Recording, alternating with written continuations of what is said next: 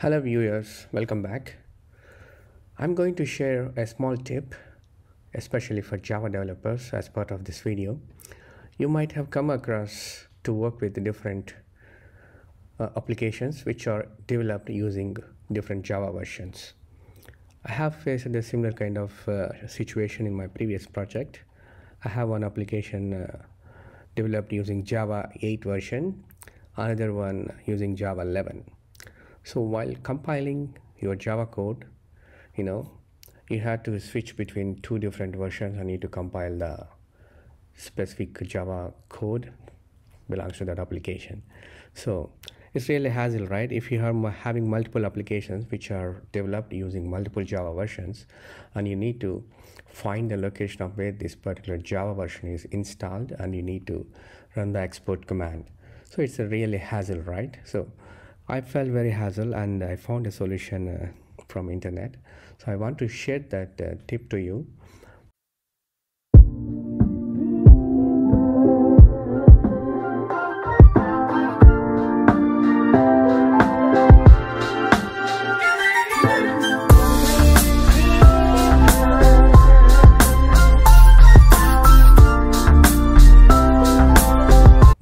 Let's get into that.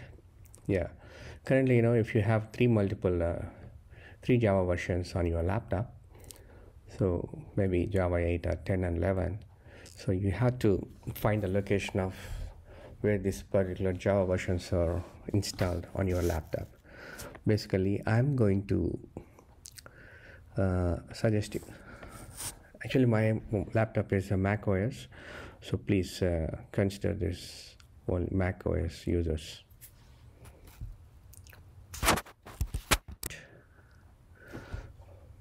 Let me see what kind of version I have currently. So I have Java 11 version currently. This is the default one. And to know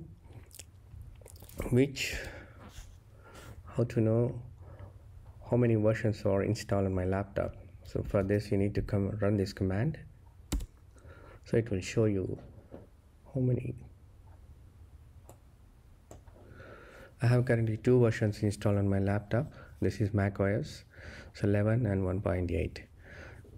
So we need to note down these version numbers especially, and we need to add this specific version number to the commands that I'm going to share with you now. So I have this alias commands.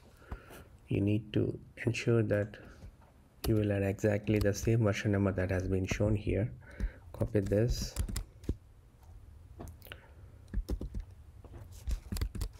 and for 11 you have to make sure that you are going to copy the exact number here, otherwise it will not work.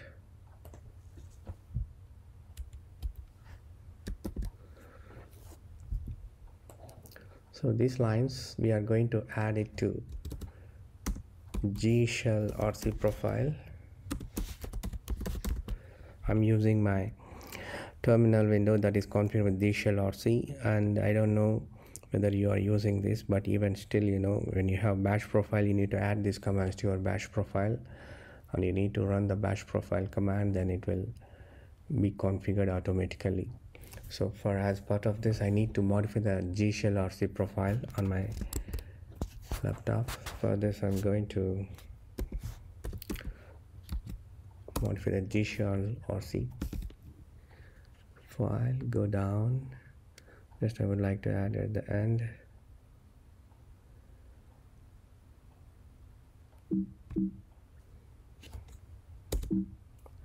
That's it. Copy these two lines,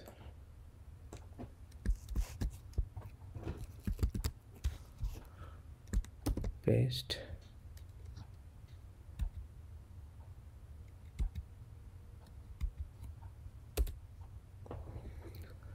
and save it.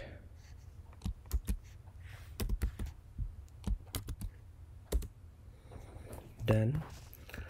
And I need to run the source bash profile command, and you need to close this, and also you need to exit once completely from your terminal window and restart it. Let me maximize it for better view. See now, Java version, still it is Java 11. So I'm going to run just, if now it is a Java 11 version is, now I'm going to change it to Java 8. For this, just run the J8 command. See now it is switched to J8, Java 8 version. To ensure you can see, run the Java version command. Now it is defaulted to Java 8 version, and to switch to Java 11, just J11. Once run the Java version command.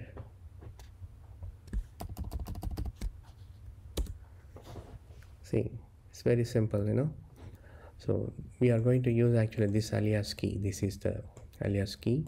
Using this alias key, you are going to switch between different Java versions. Java 11. Yeah, it's very simple, right? So yeah, it will avoid a lot of headache on your mind while you are working with multiple Java versions. So you can easily switch between different versions using these changes done to your command line zhrc profile.